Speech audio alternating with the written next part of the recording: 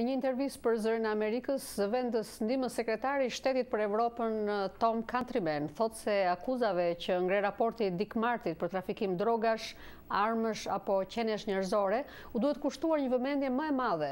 Është e rëndësishme, thotë zyrtari i lartë amerikan, që qeveria e Kosovës të veprojë ashtu siç thotë, se do të bashkëpunojë plotësisht me çdo hetim të mundshëm. Me zotin Kantrimen bisedoi kolegu ynë Arben Xhixho. Pas vendimit të gjykatës ndërkombëtare të drejtësisë, pritej që shumë vende që kishin hezituar deri atëherë do të fillonin të njihnin Kosovën. Kjo nuk ndodhi. Përse sipas jush? There are many elements about Kosovo's independence. Ka shumë elementë të pavarësisë së Kosovës që janë të paprecedent për komunitetin ndërkombëtar. Ishin pikërisht këto çështje që shqyrtoi me kujdes gjykata ndërkombëtare dhe që mori vendimin që për mendimin tonë ishte vendimi i drejtë se shpallja e pavarësisë nuk ishte e paligjshme.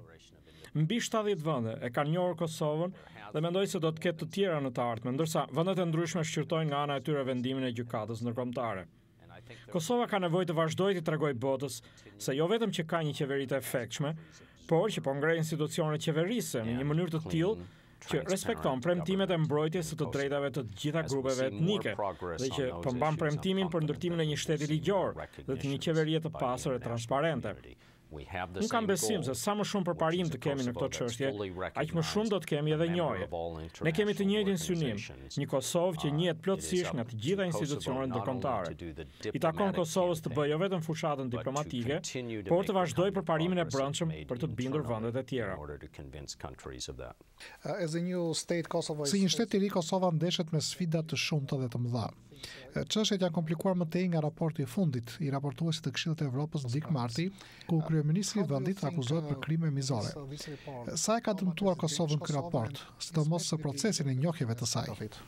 First we take the Council of Europe report seriously. Fillimisht dua të them se ne i marrim seriozisht raportet e Këshillit të Evropës. Ai përmban akuza dhe informacione që duhet të hetohen. Çdo fakt i ri, çdo dëshmi e re që përmendet në raport duhet u jepet organeve hetuese. Organi i duhur hetimor për këtë është EULEX-i. I takon qeverive të Shqipërisë, Kosovës dhe Serbisë të bashkëpunojnë plotësisht nëse do të ketë hetime. Ne do ta mbështesim këtë si të na kërkohet. Por unë dua të theksoj diçka tjetër. Pjesa kryesore e vëmendjes i është kushtuar akuzave për trafikim organesh, që janë krime mizore, siç u shprehet ju, por po ashtu i duhet kushtuar vëmendje edhe çështjeve të tjera që ngre raporti, si trafikim drogash, armësh apo qeniesh njerëzore, për prostitucion apo punë të detyruar. Këto janë aktivitete që janë kryer nga të gjitha grupet kriminale në Ballkan gjatë viteve të fundit.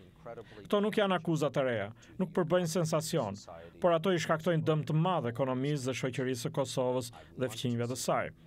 Unë do të doja të shikoja që edhe këtyre akuzave të kushtohej e njëjta vëmendje dhe veprime më të forta nga të gjitha shtetet në rajon kundër aktiviteteve të krimit të organizuar.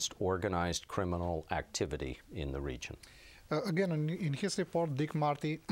raportin e tij, Dik Martit thotë se dhe po citoj, se agjenci rendi përfshirë FBI në Amerikë kanë përgatitur raporte të besueshme rreth aktiviteteve të paligjshme të grupit të Drenicës. A kanë patur Shtetet e Bashkuara informacione për këto aktivitete? Kur dhe nëse zoti Marti kërkon bashkëpunimin e agjencive amerikane të rendit, ai do ta ketë atë.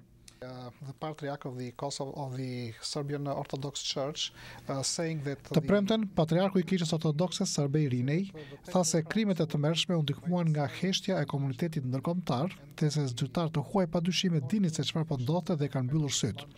Si u përgjigjeni ju këtyre komenteve? First, that I have great respect for His Holiness the Patriarch.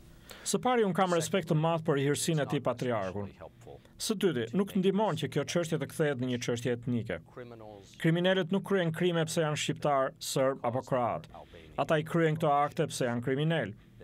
Dhe nevoja reale për hetim nuk është për ta kthyer këtë në një çështje nacionalizmi apo në një çështje ballafaqimi mes dy grupeve etnike që duhet jetojnë së bashku në Kosovë.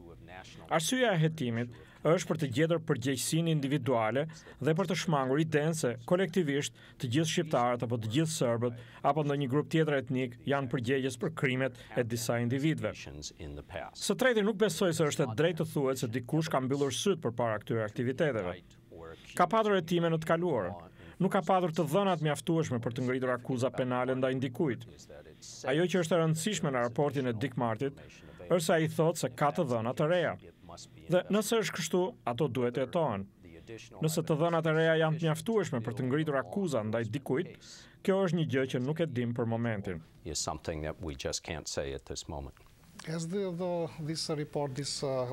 A ka ndikuar raporti, a i ka dëmtuar ai marrëdhëniet mes Shteteve të Bashkuara dhe qeverisë së kryeministit Thaçi government in Kosovë? Unë do të thoja jo. Unë jam interesuar që të mos dëmtoj marrëdhëniet e qeverisë së Kosovës me pjesën tjetër të botës. Është e rëndësishme për qeverinë e Kosovës të thotë dhe të bëjë ashtu siç thotë, se do të bashkëpunojë plotësisht me çdo hetim të mundshëm.